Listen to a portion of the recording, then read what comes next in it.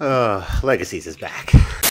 Welcome back to Legacies and welcome back to Binge Twins TV. This is the place to be if you're a Legacies fan. In case you didn't know, this is Binge Twins TV. Go down and click subscribe. We just got back from the break for Legacies. I think the time off was good for us back. all. Hopefully we can come back, reconvene, and move forward in a productive manner. My issue is the comeback episode started with a shot of Landon right off the bat. Like our reaction was literally just like, oh. God, like, right, it's the first face that you see once the episode starts. We should just call the show Landon's Journey now, I guess, because his storyline is essential to this show, I guess. We just have to accept that. Because now he's journeying out of this whole new prison world now. Right. And he certainly did something that he's never done before, which is whoop somebody's behind. Because actually he did something cool.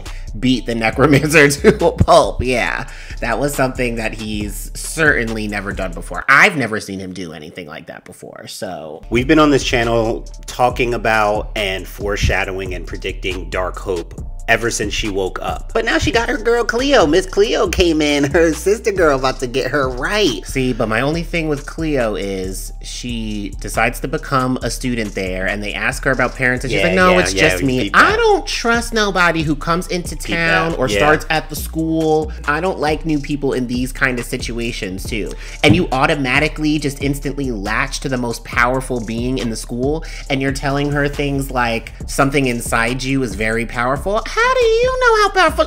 Who are you? Who are you? Who are you? That's the only thing. I love Cleo and I'm excited for potentially what that could mean. And I think it's good that they brought in different actors, different characters, because honestly, the Salvatore School was a disaster. If I was a parent, I wouldn't want my child going there either, let's be honest. Yeah, they weren't learning anything anyway. Right. It's like, I mean, please. They were watching Hope fight Josie on lunchtime in the gymnasium, in the boxing ring. Like, it was monsters coming all the time. I'm like, yeah, of course the school's about to shut down. This ain't even really a school, if you think about it. It's just like a safe haven for supernaturals. Like, you know, Alaric is not Charles Xavier. He's not teaching these kids how to use their power. I don't see none of that. I just see monsters and ghouls and goblins and witches. If anyone's gonna save Hope from a potentially dangerous situation with this new person, it's gonna be Lizzie, because Lizzie's the one that's left out and really feeling isolated now, and she's gonna keep her eye on things as always. But we know who ain't struggling at all right now, and that's Josie Saltzman, thriving like never before. My lord, at Mystic Falls High. Who shows up right at her locker other than Dorian? The principal. The whole situation is just lined up perfectly. We finally found Dorian. He's got a baby fro now and educating young, impressionable human minds now. He's off the supernatural kick. Rick, you can't just come to me saying, look this up anymore. I got my own gig. He's got his own jurisdiction. He's got a good gig right now. He's got real power, stress-free, monster-free. Like, Dorian's living the life. Alexa, play Upgrade You by Beyonce. I feel like they're gonna need to bring Josie back at some point. I feel like it's just inevitable. I don't see this show lasting for much longer, honestly, with her being there permanently. I mean, Josie is a witch, and she's a very powerful witch. She still has roots. I mean, there's gonna come a point where the only last option that we have to defeat whatever evil or monster it is to bring in another witch that we know who might know the spell, or the only one who we know can do the spell. Josie. We're gonna need Josie at some point. Yeah. You know Alaric almost had him a situation with that vampire. He sure did. He shut it down real quick. He did shut it down. Don't play no games. Rick stays he was ready. like he's on a ship to Timbuktu or something like that. Like, that's why he's in our top 5 character. I mean, Rick. That's right. Listen, Rick don't play. Rick does not play and games. He's ready. Even when you think he's off too, because he was very much in principal headmaster mode, trying to talk about tuitions and stuff. Hey, that kid came out. He was like, "Oh no. Yeah, I'm the headmaster for a reason." And after that, he still was trying to sell him. Like, I still think this is the reason why you'll be a guy.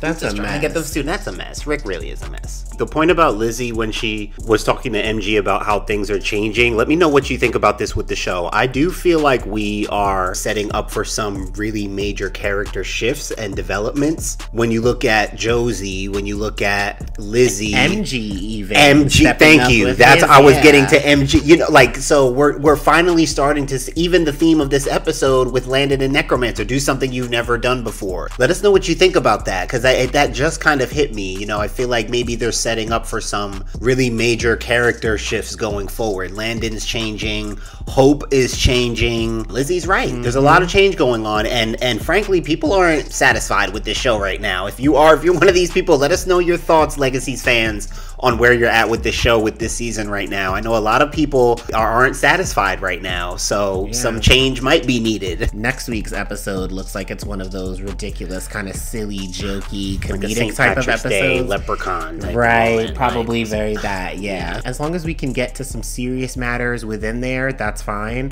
But I think for now, I guess we'll just be tracking Landon on his journey to make it back. And meanwhile, Hope is convincing herself and ready to grieve Landon's death. So I don't know how long they plan on having Hope just live her life. Maybe she's gonna get over Landon by the time he makes it back.